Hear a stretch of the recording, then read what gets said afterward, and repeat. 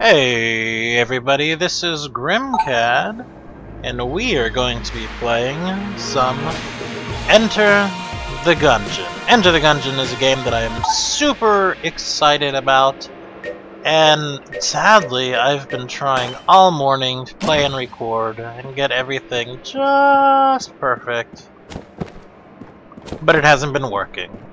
This is like my fourth recording of it. So, we've played a little bit of it, but we're going to jump right in, and hopefully our audio levels are good. You can hear me and you can hear the game. We are in Chamber 1, Keep of the Lead Lord. Now this is a twin-stick shooter roguelike. Similar to The Binding of Isaac, but very different of course. Let's use this first screen to go over some of the mechanics. We move, we hit a button to shoot, we can reload, we can do a dodge roll, which we are invincible to bullets during the first portion of the dodge roll, kind of like while we're jumping up, but when we start jumping down, we become vulnerable again to bullets. Another thing we can do is we can flip over tables to use as cover. Pretty awesome. So, this game, I mentioned the similarities to Isaac, but there are also some major differences. It's less about collecting effects, which change our guns and things, our starting gun, and it's much more about finding new guns which do a variety of strange, unusual, and fantastic things. That's the boss already. We're not ready to take on the boss. I'd like to try to find another gun at least. Woo! So pretty much everything about this game is about guns. We are fighting bullets, as you can see. They are the bulletkin, and they live in the Gungeon. Oh, that was bad damage. I walked right into that. If we look at the top left of the screen, there are some red shells. Those are our hearts. Each heart is 2 hits. Below that, we have blue shells. Those are our blanks. Blanks are super useful, and frankly, I do not use them enough. But when you use a blank, it clears the entire room of enemy bullets. So it's sort of a fail-safe. You know you're going to get hit if you can use a blank. Well, you just don't take damage. So very, very nice, as you can imagine. Below that and to the left there are a number of keys. And to the right is our number of spent shells, which is our currency. Picked up an item and I don't know what it does, so we will check our ammonomicon. And it's C4, it's stick boom active, can be placed and triggered remotely.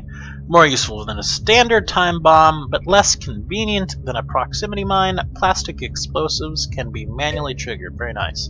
We start with the marine sidearm, which is semi-automatic and has infinite ammo. It does not reveal secret walls. The marine sidearm was brought to the Gungeon by a low-ranking Primerdyne soldier. Though this gun appears sturdy, it has been known to fail when it is most needed.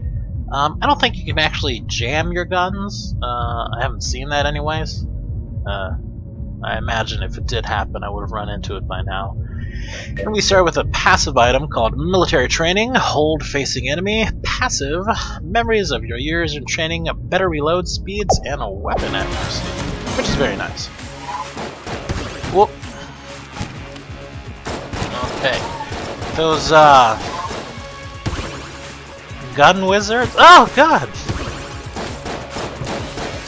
We took damage right there, and, I kind of yelled like a little girl. That's alright, it happens. The wizards are bad, I was going to say. Oh yes, also, there are elements of the level that you can use to fight with. As we can see, I shot that, and that chandelier fell. There are explosive barrels you can push around, then shoot and explode. Pretty cool game.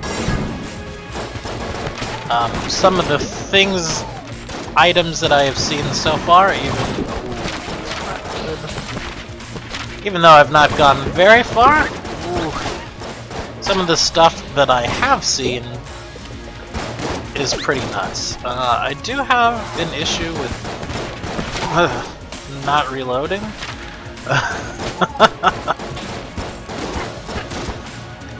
So occasionally I will not fire and the little reload bar will come up, and that's why. Oh, let's pick up this half heart or half shell or whatever you want to call it. This right here is a shop. Sell some blanks on the table. An anvilian? Okay. A mega dowser, which looks like a super soaker. And there's this little guy right here who you can sell guns to.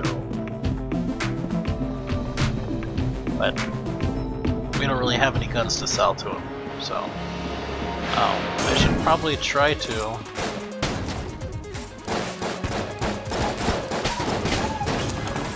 Okay, well that was just an explosion. Our little spacebar item, even though I'm using a controller, so obviously I'm not.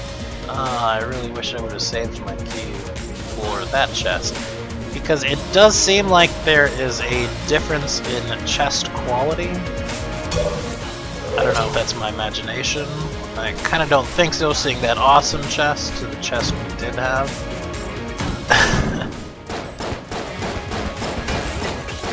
There's a couple of things. Oh, yeah, see, I didn't reload there immediately that we can try to do, but we'll see.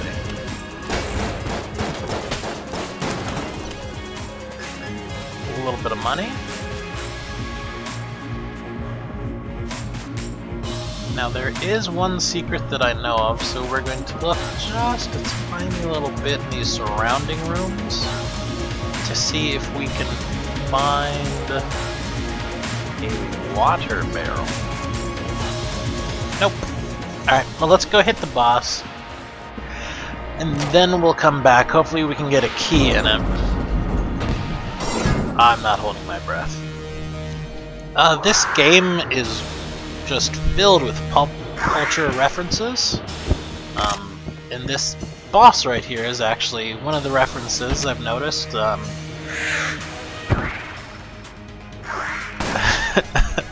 Rapid Fire Raptor at Gatling Gun. He's a reference to Metal Gear Solid. They had what was it? Vulcan Raven, I think. Yeah, so that's a nice little shout out to that. And the game's full of those little shout outs. So if you see some that I don't point out, please point them out in the comments, because I would be interested to see what they are. Ooh. Now, so far, I used a blank right there. Oh, and I didn't reload right there as well. So far, this has been the only boss that I've fought. However, I know there are other bosses that you can fight. Oh, that was lucky.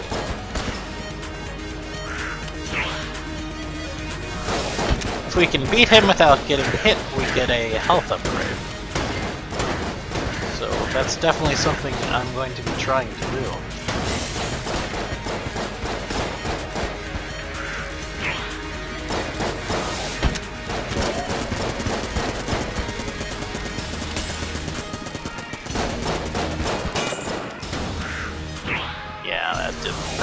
That didn't do much. But we're just gonna keep circling this guy, and things are looking pretty good. There we go. Whoa, my controller's going crazy on that. We get some health back, and look, he even dies the way that the boss for Metal Gear died too, with a bunch of little ravens coming and picking him to death. We got another gun. We got a witch pistol. Spells your doom. And we got the master round of the first chamber, which gives us another part. So let's check out this gun we got. Ooh, something was added to the Gungeon, but I did not see what it was. Because apparently hitting the directional buttons will make it go away, which seems a bit silly. Witch Pistol, spells your doom, and chance to transmogrify, which means transform. The Witch Pistol is a hexed variant of a standard magnum, a favorite of magic users seeking to become familiar with gunplay. And the first chamber is passive. This rare artifact indicates mastery of the first chamber. Apocryphal text received from cultists of the Order indicate that the gun and the bullet are linked somehow. Somehow. That's a slog over there, but we're gonna go over there anyway. Even though we did not pick up a key, there's there's a thing you can do. You can shoot open chests for a chance to receive the item inside. Now, we didn't get it, we just got junk. Next time, use a key. So, fair enough.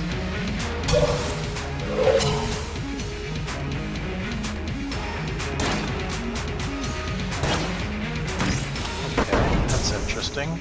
Alright, and down to level 2.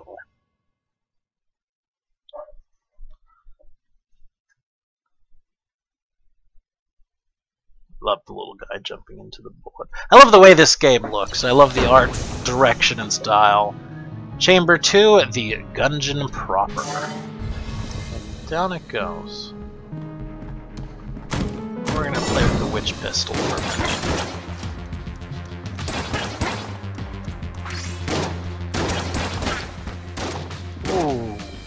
Okay.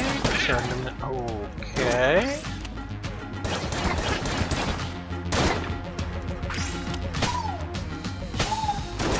I just sort of kicked the chicken too. That's interesting. I don't think I got any shells for that.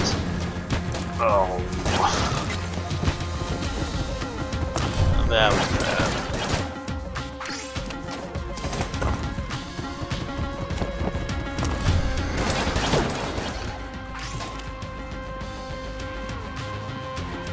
Yeah, I'm actually gonna stay away from that gun because, for example, that enemy I know gives you a lot of spent shells, and we didn't get any, and I want to use my shells to buy things.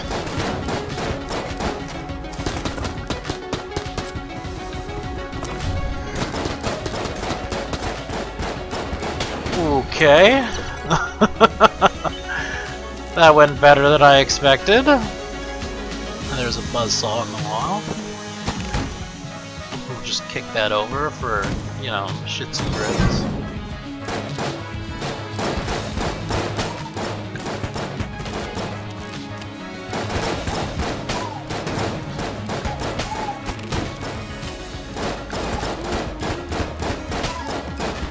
Okay. The Gungeon, which are like these little guys we're fighting right now, can also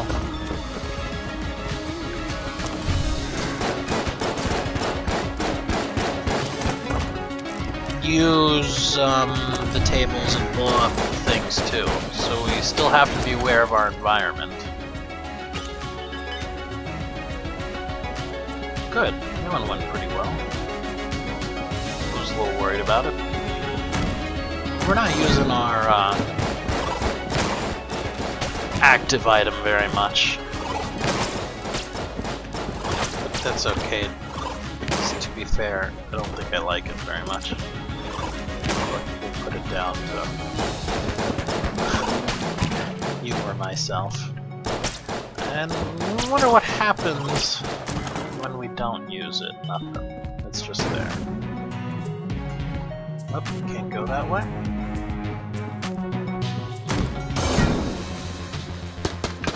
Ooh. That's one thing that I don't like as well. The camera kind of scrolls in the direction that you're aiming. And so if you're not aiming in a direction, you can get caught off guard. Frick. No. Oh, I glanced away from the screen for a second. You can get caught off guard.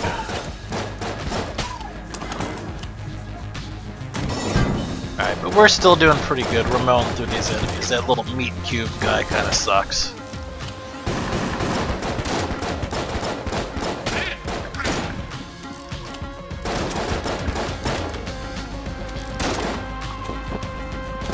Oh.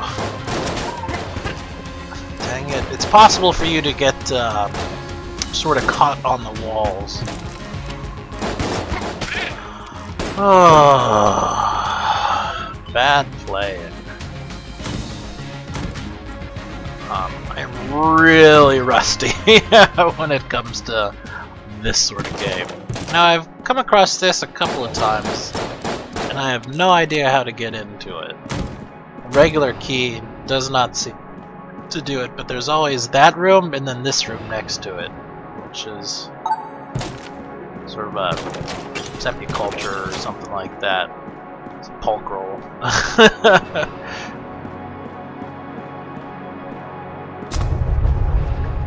Tomb. It took me a long time to think of the word tomb. Alright, what are you selling? Poison vial, some keys, and some hearts. Well, I'm gonna explore the rest of the floor first. I will probably wind up buying those hearts. Hearts are pretty hard to come by in this game.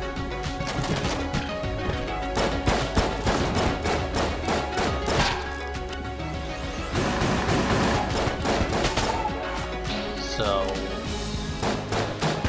you should not feel bad for needing to buy them. The game's not really gonna give them to you.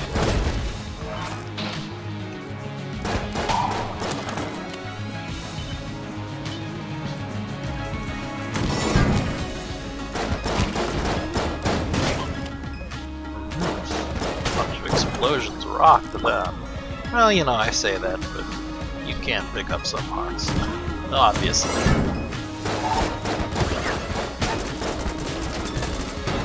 Ooh, that was lucky. I do not like these shark bullet things.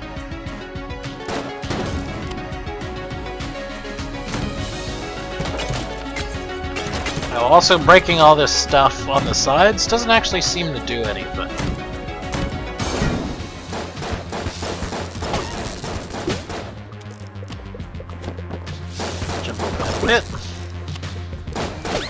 Those guys are interesting. They don't seem to hurt you. Ooh, unless that, like, electricity or something is around them. I don't know. Sometimes they seem to hurt you, sometimes they don't. They're rubber bullets, but I don't know. It seems a little inconsistent. Alright. We'll teleport up here.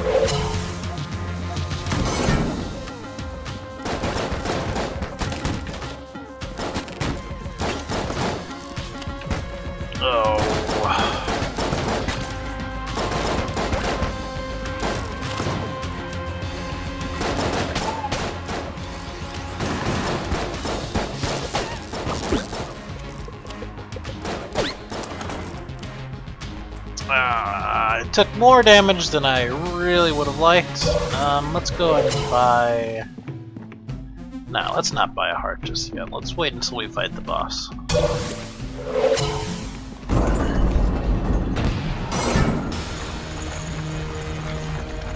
A boss I haven't encountered before. The Shell Serpent Amoconda.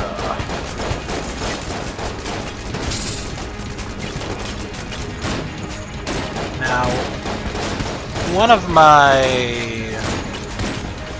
the things I don't like about this game has to do directly with the bosses. I feel as if all the bosses are just a slog.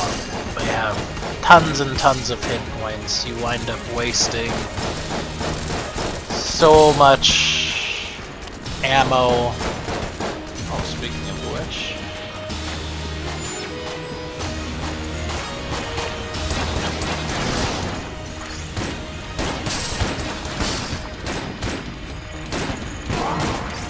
Get out of the corner! Get out of the... Oh my gosh.